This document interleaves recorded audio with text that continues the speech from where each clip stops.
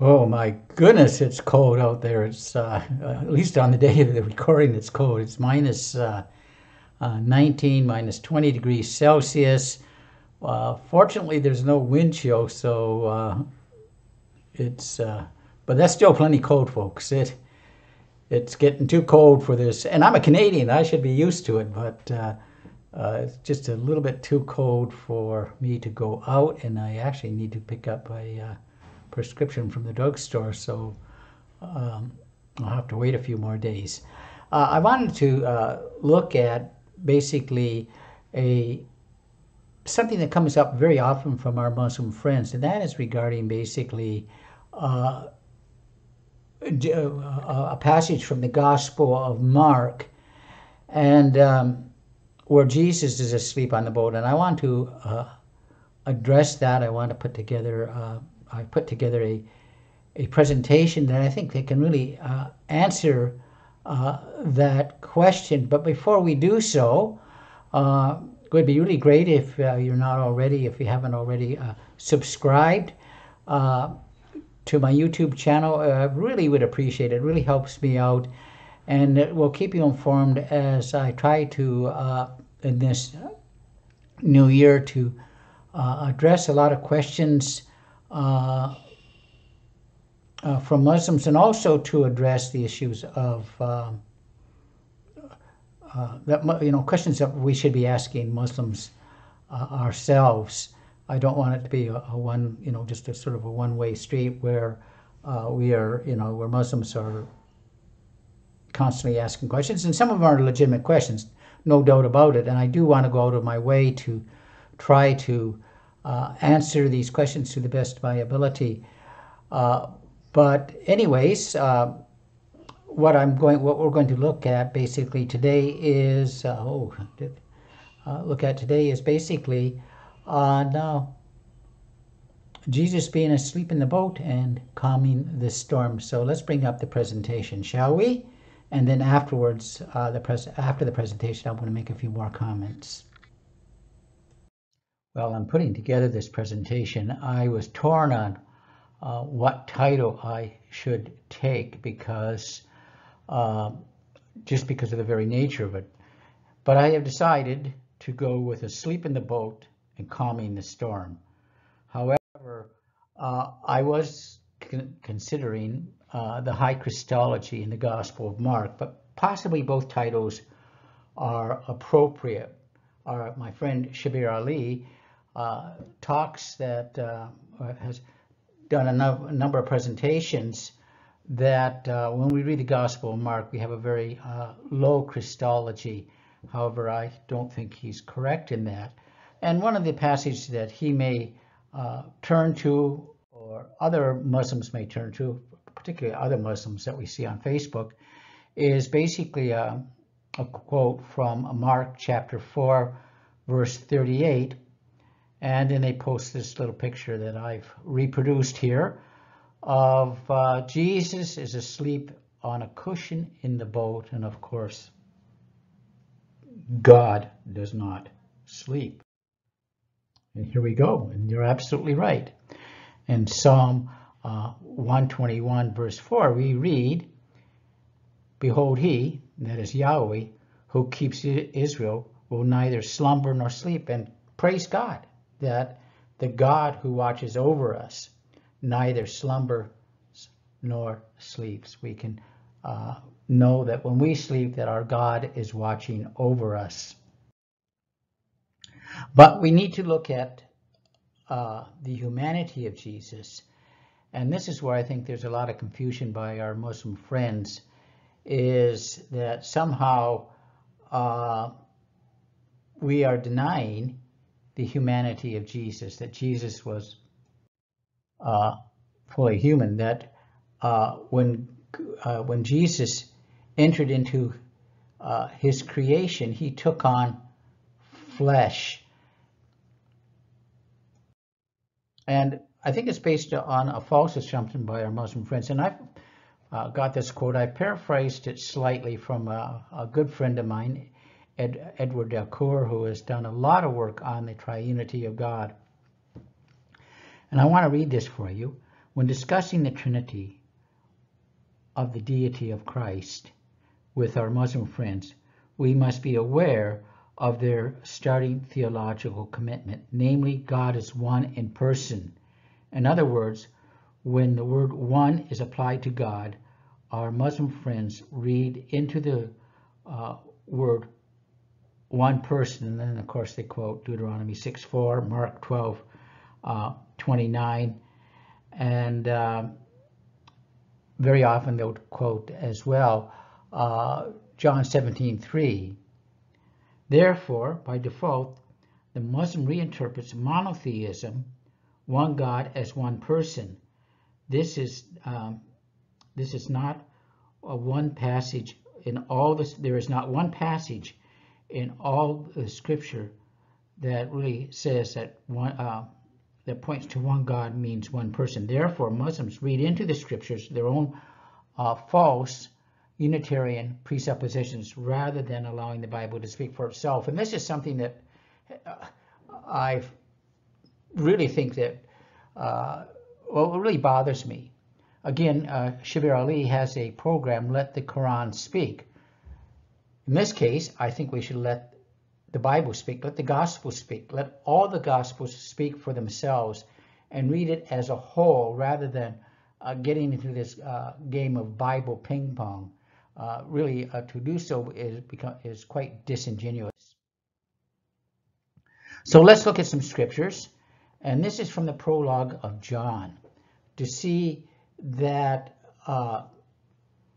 God, the Son, truly entered into his own creation. In the beginning was the Word, and the Word was with God, and the Word was God. And the Word became flesh and dwelt among us, and we beheld his glory, the glory as the only begotten from the Father, full of grace and truth. And so there's a book, I believe it's by Bart Ehrman, on how Jesus became God. Well, again, the title is misleading because, again, we don't believe that Jesus became God. We believe that God the Son became flesh. In other words, it was a reverse to it. So let's begin to look at some of the other scriptures. And I'm quoting from, yes, I am quoting from that rascal Paul in Philippians chapter 2. And beginning at verse 6. Who, although existing in the form of God, did not regard equality with God as something to be grasped, but he emptied himself. In other words, Jesus emptied himself of any prerogative of deity,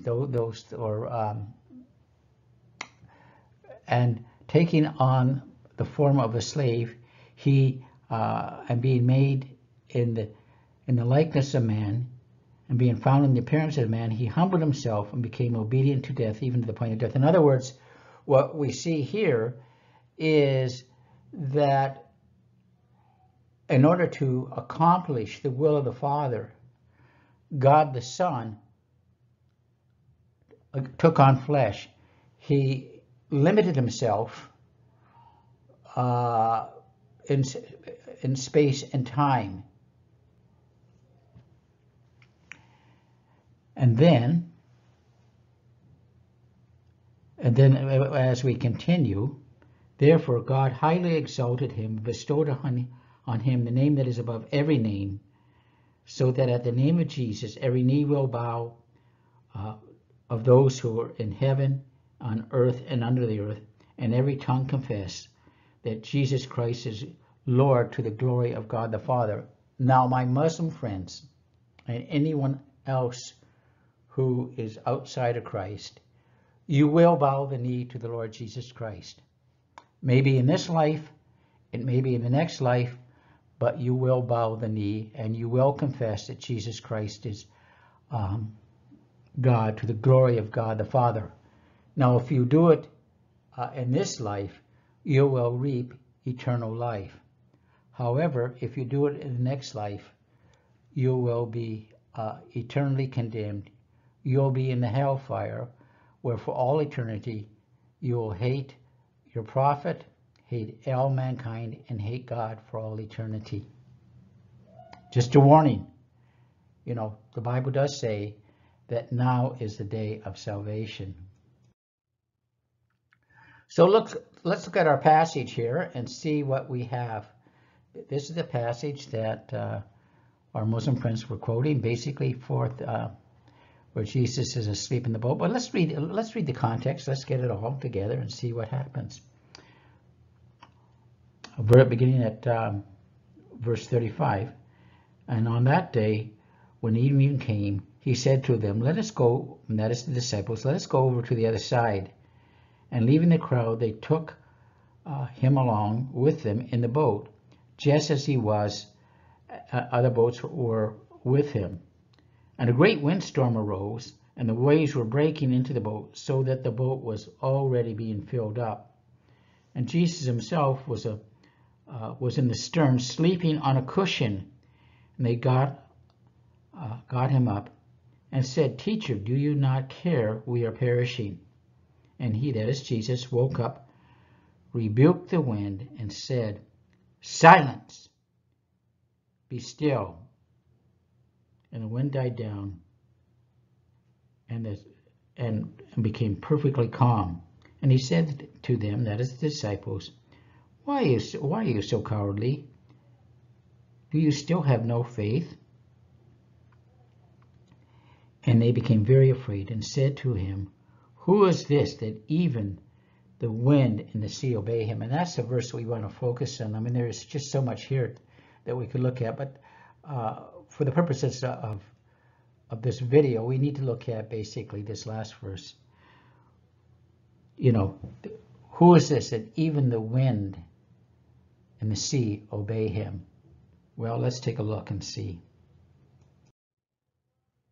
When we look at Psalm 65:7, who stills the roaring seas? Excuse me, the roaring seas, the tumult of the people. And so, in the context, this is speaking of Yahweh. It's Yahweh who is able to still and calm the sea. How can a mere man, how can a mere Rasul, how can a mere prophet, calm the seas? This is a prerogative that belongs exclusively to God. Psalm 89, 8 and 9. O Lord of hosts, or O Yahweh of hosts, who is like you? O mighty Yahweh, your faithfulness surrounds us. You rule the swelling of the sea.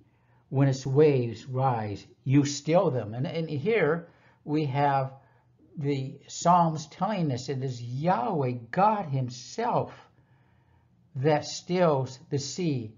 And yet our Lord Jesus Christ was able to do this. And let us go on. It doesn't. And this is almost prophetic. It's amazing how Psalm 107, 28 through 30 gives us a foretaste of what the Lord Jesus Christ would do. And then they cried to the Lord in their trouble, and he brought them out of their distresses. He caused the storm to be still, so that the waves and the seas were hushed. And they were glad, and they were quiet, so that he guided them to their desired haven. And so we see this prophetic word given 1,000 years before the Lord Jesus. Again, my Muslim friends, what do you do with this? What do you do with this? That you have, again, a mere Rasul, a mere prophet, calming the sea. This is a prerogative that exclusively belongs to God. Another one, too, that is, at first I wasn't really thinking of including it, and then I said maybe that we should look. Let's read Mark 6, we have another similar incident. There's a bit difference here. We have Jesus walking on the water, and this I believe is recorded in all four Gospels. This one. So let's read it.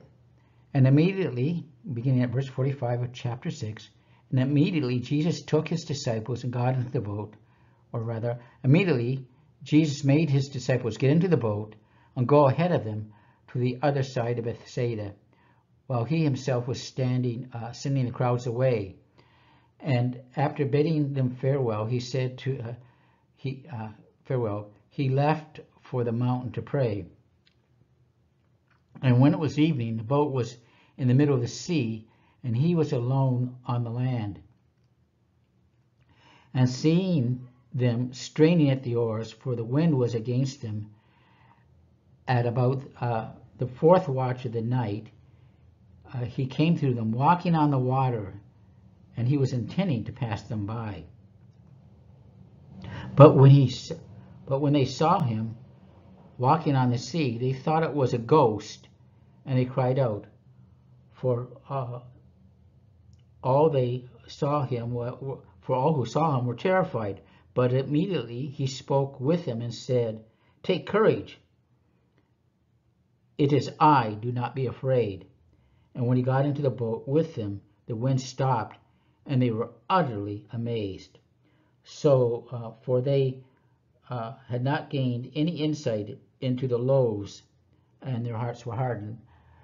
Here we have this story, and again it's in all four Gospels, of Jesus walking on the water. Well, when we turn to the Old Testament, what does Job say about God? Who alone stretches out the heavens and tramples down the waters, or the water of the sea. And again, this is something that only God is able to do, that he is able to calm the sea, and walking on the water, again, a foretaste of who and what the Lord Jesus was able to accomplish. So now we'll wrap it up, and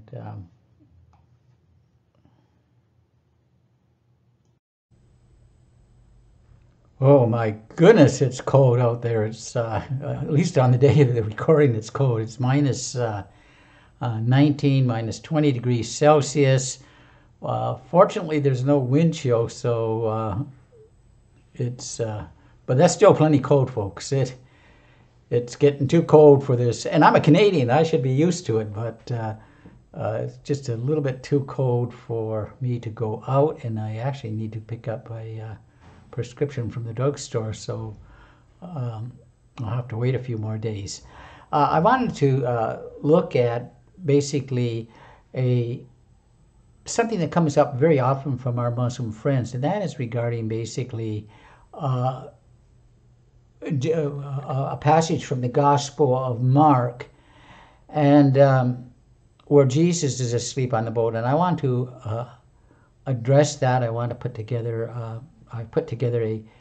a presentation that I think they can really answer that question. But before we do so, it would be really great if if you haven't already subscribed to my YouTube channel. I really would appreciate it. It really helps me out, and it will keep you informed as I try to, in this new year, to address a lot of questions from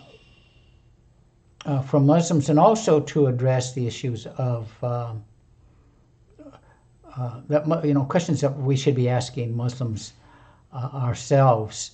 I don't want it to be just a sort of a one-way street where where Muslims are constantly asking questions, and some of them are legitimate questions, no doubt about it. And I do want to go out of my way to try to answer these questions to the best of my ability. But anyways, what we're going to look at basically today is basically on Jesus being asleep in the boat and calming the storm. So let's bring up the presentation, shall we? and then afterwards, after the presentation, I'm going to make a few more comments.